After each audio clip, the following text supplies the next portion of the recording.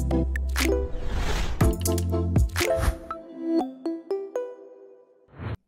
everyone, thanks so much for joining me on the Slice of Healthcare podcast. I'm your host, Jared Taylor.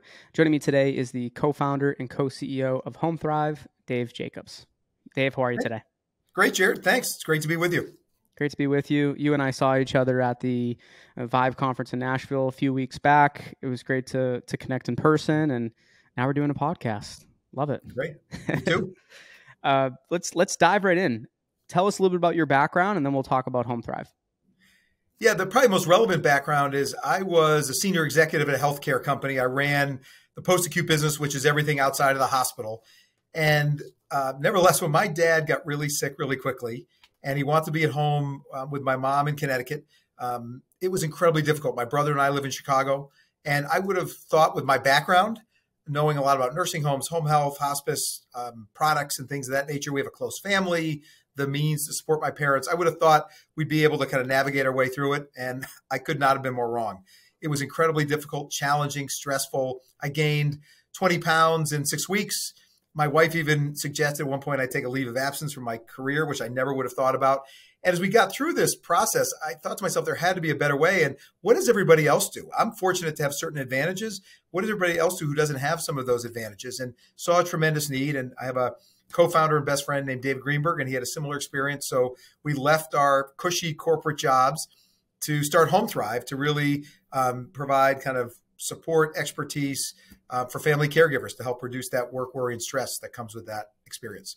Now, give us the current status of the company, where things are at today, how things are structured. I know, you were pretty excited when we were chatting at Vive, right, about where the company's at today. But give our audience, that additional broad overview of the company and where things are at. Sure. Just if I could, I'll explain kind of the need for this a little bit. People, may not realize there's 53 million unpaid family caregivers that are out there. 1 in 5 employees are going through this. They're spending 20 hours a week doing all kinds of stuff for their parents, other aging loved ones, family members with special needs. 1 in 3 will leave their job. So it's a huge issue, and most people suffer in silence.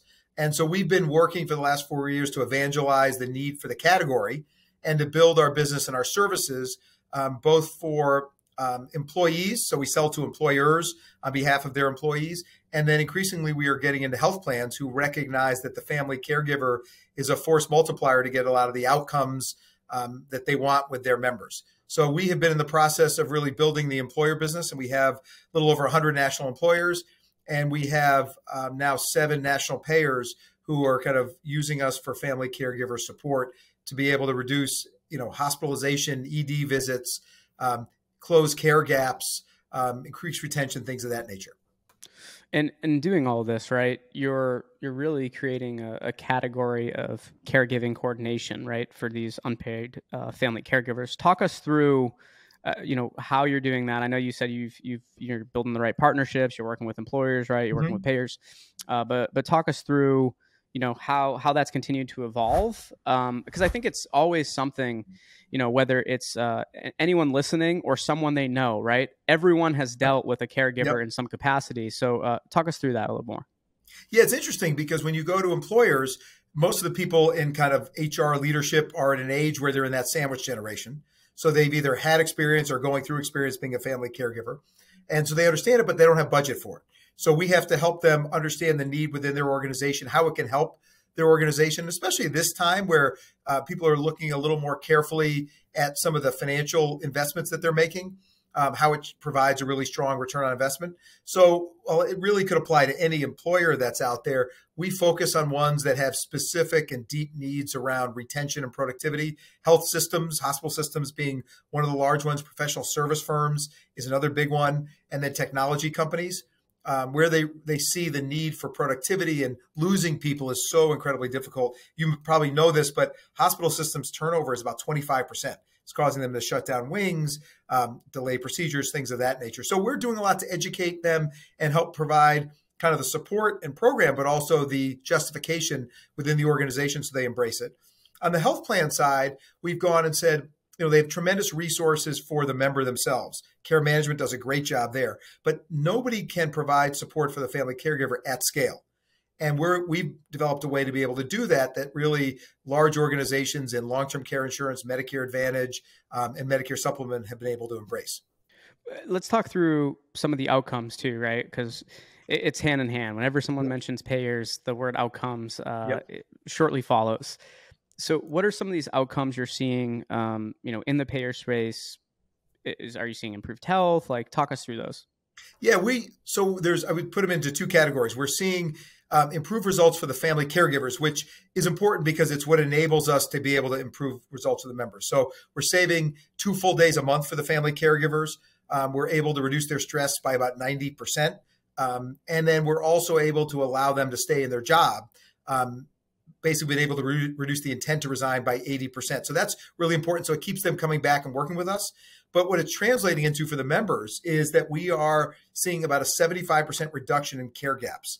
When we are kind of working with a family and working with a family caregiver, we understand what those gaps are. It could be annual wellness visits, mammograms. It could be compliance with their disease management program. We've been able to reduce those gaps and get people to be more compliant by working with the family caregiver. So that's really significant.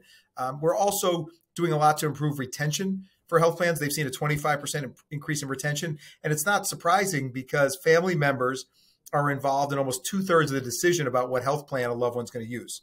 So by working with the family member and supporting them, we've been able to increase retention as well, which are both very important, that along with the care gaps to a health plan. And in terms of, there's a lot happening, right? You Yeah. guys, congrats on all the progress too. But like, what's next that's continuing to excite you? I mean, if you had to just focus in on a couple Yeah. things, I know there's a lot of stuff that's exciting you about the business. I would say there's two things. One is continuing to be part of the growth of the category and a leader in that area. We really think that if you look, the analogy that probably makes the most sense is mental health. 7 or 8 years ago, mental health was not a benefit that health plans or employers offered broadly. Now, almost every health plan offers it, and about 85% of employers do. We think that family caregiver support is going to look a lot like that. So we're very involved in helping people understand the need for it and being one of the leading ones to offer it. But the other important part is we think about technology and its role in this. This is very much of a tech-enabled service. People are at the heart of what we do, but finding a way to take the magic of social workers that we have who are our employees and being able to use technology to kind of bring that magic to family caregivers at scale is something we're very excited about and making a lot of progress in. And it's helping us increase utilization of the program tremendously, because the way we look at things, we can do a great job with individual families, but if we only do that with a small number, we haven't helped that many people. We want to be able to do that and do it at scale at a price point that payers especially can make work within their supplemental benefit framework. So we're excited to use technology to supplement the kind of the high touch component that we've always had. What challenges would you say still exist in, continuing to, obviously if there weren't any challenges, right, everyone would do it. Yep. But what challenges still exist that you see that, you're trying to continue to move past? And challenges, right, can be regulatory. Yep. They can be ones that you can really move past eventually, but would be really curious in learning more about that. It's a good question. And there's a number of areas. I think one is continuing to educate people and getting kind of to be able to cross that chasm and get the adoption to kind of really explode. That's one challenge that we have.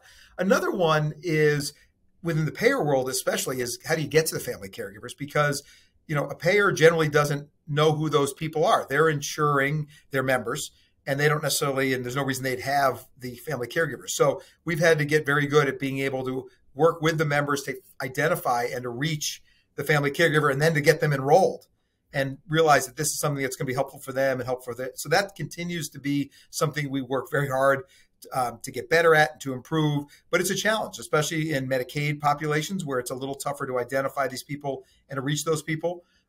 So we continue to work on that. And the other part is the technology, which is to do our best to be able to take so many of the great things that happen with the social workers and put it in the palm of somebody's hands. We've made a lot of progress, but it's kind of an ongoing progress.